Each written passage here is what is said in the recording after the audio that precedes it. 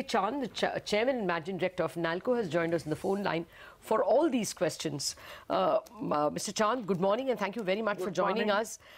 So what is the, what can you update us on the OFS itself? The entire 10% is going to be divested? We have offered 5% farm and 5% optional. Maybe will be offer will be up to 9.2, around 10%. It is less than 10%. It will be 9.2% around. It will be. That's the kind of offers you have got. Yeah.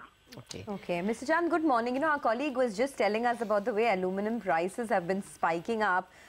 In your assessment, what could be the average aluminum price for FY18?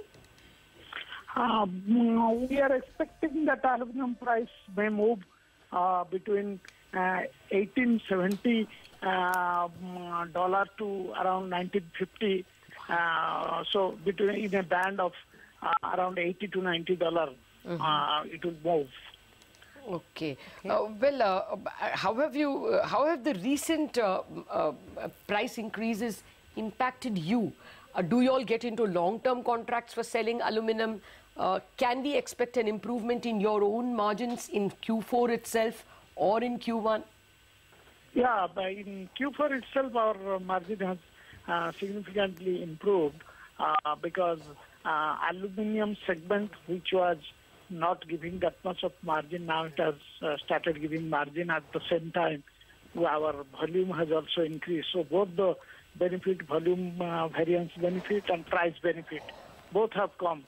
So we are expecting a very good margin from aluminum segment. Okay. So you said that 1870 to 1950. So if you take the upper end at 1950, that is almost a 14% quarter-on-quarter growth in aluminum prices compared to what we saw in Q3. What would that do to your EBITDA? Because your core EBITDA is somewhere around 700 crores as of 9 months. How much of an improvement can we expect in core EBITDA? What would the average be? Upper end would be 1950, even what we are expecting. But average price, if you take in the, if you see the last 3 months, January, February, March. In January, it was somewhere 1700 plus. Then February, it became 1800 plus. In March, it became 1900 plus. In April, it is going 1900, and sometimes it is coming little below the 1900. So average will be somewhere around 1900 or $1910 that we are expecting. That will have definitely significant impact on our EBITDA margin. Okay. That we are. Okay, sir, can I come to alumina? We don't know LME listed prices here. Can you tell us the average price that you are realization you are getting for alumina, and what's the monthly rate of output? Yeah, we are right now getting alumina prices around average, you can say around $320 to $325. In fact, just last month it was around $340, but last couple of weeks it has come down to $320, $325. So we are expecting that will continue because Chinese smelters, they are having a lot of alumina inventory, and right now we are producing around 2 lakh ton per month. So it is at almost 100% of our capacity of alumina refinery. 2 lakh tons, but much of it would be for in-house use, isn't it? How much would you sell? Yeah. It will be somewhere around 55% is for sale. Around in a year we sell around 1.1 million ton, 1 million ton like that. We sell it, and balance we consume in our own smelters. Okay. So what is the update as far as the Chinese imports are concerned? Since the import duty was increased in the budget, has there been any reduction in the Chinese imports, or are they still coming in? No, as far as Chinese import is concerned, it is still continuing like that. And because that as it is increased here, they are also adjusting their price in such a way that again it is becoming cheaper actually. So that's why, because as you know, the Chinese government, they provide subsidy to the smelters, and also they adjust their export incentive accordingly.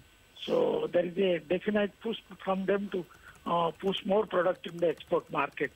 So that's why the impact is not coming and the import is continuing. So is the landed price below this $1870 for you? Are you forced to slash prices because of that? Apart from becoming, it is becoming less because inland freight is there. So there, when the freight component is getting added, definitely that the price is becoming little more than the our price. But the landed price is highly competitive there. Okay.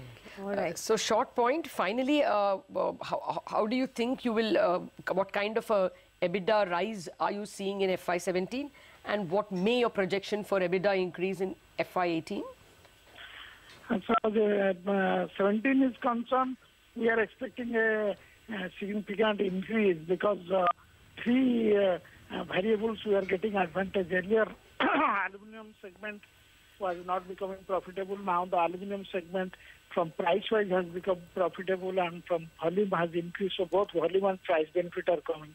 In aluminum segment, earlier the prices are subdued. Now the prices are firm. So there also we have increased the volume. So there, volume benefit and price benefit both are coming. So all the four price variables which gives boost to the EBITDA is quite in bullish trend. So we are expecting that there will be a definite increase in our EBITDA margin and that may be a significant increase.